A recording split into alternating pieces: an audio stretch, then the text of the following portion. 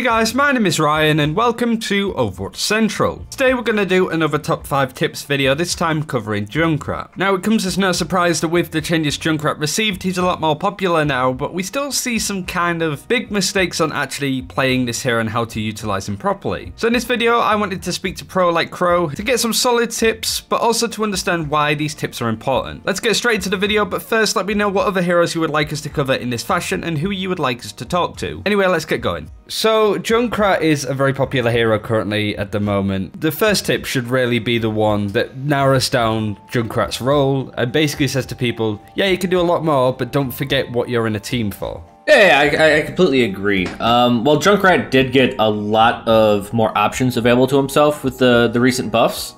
I think still understanding what Junkrat's role traditionally was.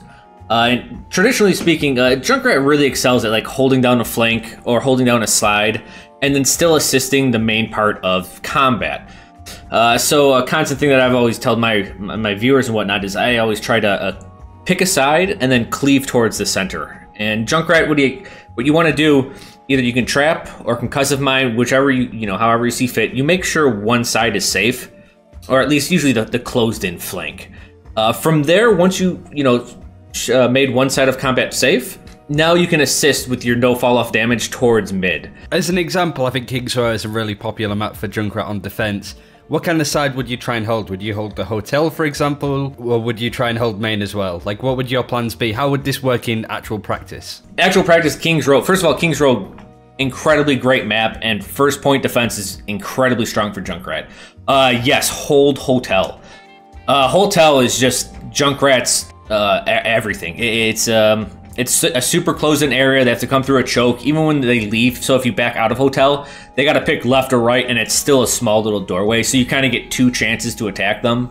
And if they do sit in there, you can attack through either the doorway with ricochet shots, and you lock down that side. Holding that flank just makes your support's life a lot easier. You'll see in a lot of games, people will very quickly jump through hotel and get a support pick.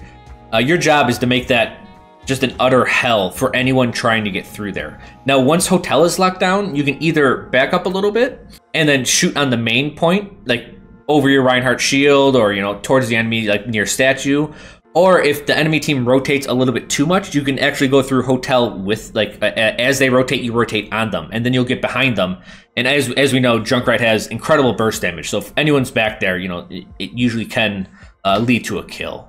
That goes on nicely to the next tip, where Junkrat has a lot of damage potential, but one of his major weaknesses is confirming those kills. I just wondered if you had a tip when it came to using some of the abilities together to make sure that you can instantly burst down any DPS, any healers that are low. How would you go about that? What are you trying to do? What kind of abilities are you going to use in that scenario? Yeah, Junkrat with the second concussive mine, his kill confirmation went through the roof. And I'm not talking about using 2 concussive mines at once. That's a bit expensive on the resources. But the main combos I would always say is trap. Whenever you push up, use a trap. Including if you feel like you need to be aggressive and you concussive mine either towards the enemy or anything, whenever you're at the apex of that jump, you want to throw down a trap. And a lot of the times when you land, the trap has probably caught someone by the time you landed. At that point, you can just pop them once if it's a 200 point class, and they're going to be taking the full 200 damage, and they'll, die right off. Or as you land, people call it assassin rat more often than not, and that's just when you know you've landed a hit. And I think most players, when you'll see that shot, you instantly throw a concussive mine so that you get the full 240 damage, and you kind of just burst down almost anyone.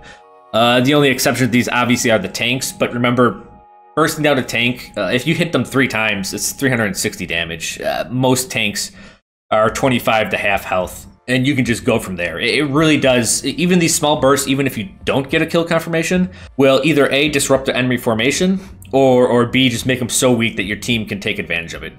Well, kill confirmation is extremely important. Remember, if everyone has half health coming into a fight, you've done your job. They have a lot to make up for. And if your team takes advantage of that, it's really great. You said before about double concussive mining and sort of being a bit expensive on the resources.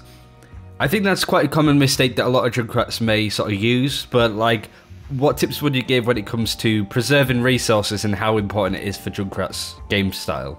It's very important, and I would say that because a Junkrat without any resources, so without trap or concussive mines, you are very vulnerable to almost any flanker. I would say any hero in the game, but most importantly, the flankers. Like, what you use to keep Genjis and Tracers at bay is that concussive mine. It's that threat of, hey, if you come near me, I'm going to do 120 damage to you. Oh, if you keep on coming at me, I got another 120 damage waiting in my back pocket. But Junkrat is good at closed-in areas.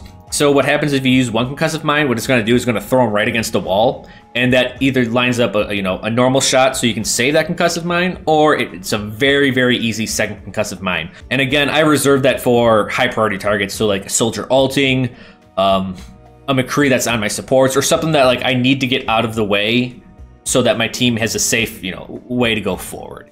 I use it to remove variables instantly, but I try to reserve that. Now, the buff to Junkrat's like double concussive mine meant that his fighting range is a little bit more dynamic. He doesn't need to sit right at the back anymore. He can fight a little bit further forward. So if stuff starts to go south, he can sort of jump out of there with the extra concussive mine that he has. Have you got any tips and advice when it comes to fighting range as Junkrat? Where should you be? Where's the best position to fight certain heroes? And generally, how should you go about positioning yourself now that you have a little bit more freedom with movement? So yeah, the increase in movement, I think, for the way I play Junkrat, is the most important buff with the double concussive. And so you can either get in or out of combat and have a concussive, ready and waiting for you. Or if you use one to finish someone off, you can use it to get your getaway.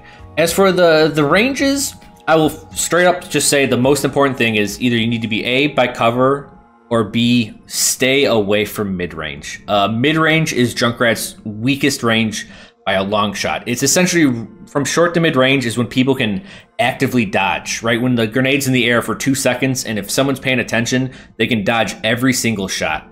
Concussive mine isn't as fast as people think. That can be dodged as well, even though the AoE is a bit bigger and you control the detonation. So staying at mid-range is I would avoid unless you have strong cover. So if you're next to a corner or a choke point, something like that where you have an inherent advantage with the map. If you get point blank with someone, short range can work, but remember, you are a bit of a glass cannon. You can get shut down very quickly, basically immediately. As a backliner, I can shoot the enemy team's backlines with no commitment, with no resource usage, with no worry. And what this does is it forces out resources from the enemy team. If you're on defense, it forces out their resources early. They have to use bionic grenades. They have to use tools. They have they do get obviously some ult charge from the damage.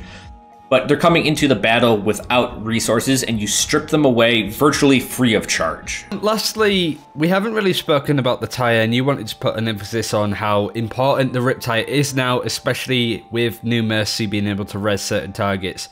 But yes, with the new Mercy changes, I was a very big advocate of solo kills with tire. Like, get a kill, make it a 5v6, and then start playing Overwatch again, right? You're not playing Gran Turismo. Like, stop driving a tire around, get a kill, and get playing again. But with the new Mercy ult, or Mercy res, we're at an issue where if you use tire to get a solo kill, she's just gonna res them. And since you're not out there to follow up on the kill, like if baiting the Mercy out or anything, it's useless. In the past couple days that I've been playing, I've actually been hunting Mercies down with the tire. And I think that is actually a very good use of it now. So one of the important things about Junkrat's tires is knowing the timings. Try to get a pick before combat, or if you're attacking, let's say King of the Hill or any other attack map, you're trying to break the defense and you're trying to give your team an opening. Mm-hmm. So we start wanting to use tire maybe mid-fight. If you see an opening, your idea is once combat starts, then the support's gonna have to show their hand. And as soon as you're past a choke point or like the initial stage of combat, like you're past the poke phase of combat, people have gotten through a choke point and you're on to you're looking for kills. And you can either use it to A, even up the numbers, or to try to find a specific target to hunt them out and kill them. Since the supports are coming out to help their team, you can more easily find them. They're usually an easier spot to get to. Or any slow heroes that are just trying to get back with their team. Like, you can just chase their little butt down and you can detonate it and stagger them for another 10-15 seconds, which gives you the point. So there's a good amount of tips to certainly make use out of the new Junkrat. Where can viewers find more from you, both when it comes to sort of guides on how to play Junkrat, but also to watch you play him yourself? Yeah, so you can find me on Twitch TV /ProLikeChro, and then I have a YouTube channel, ProLikeChro. I go over some pro games and whatnot, usually a bit in depth. And that's it for this time. Thank you very much for watching. Do let us know again what heroes you would like us to cover, whether they've been changed recently or not. But also let us know what players you would like us to talk to about said heroes in the comments below. Like and subscribe if you want to keep this series up. And until next time, take care. We'll see you then.